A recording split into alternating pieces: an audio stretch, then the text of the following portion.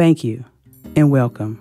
I'm Danielle, and today I wanted to share with you all a couple of my favorite poems. One of my favorites is by Cynthia Neely.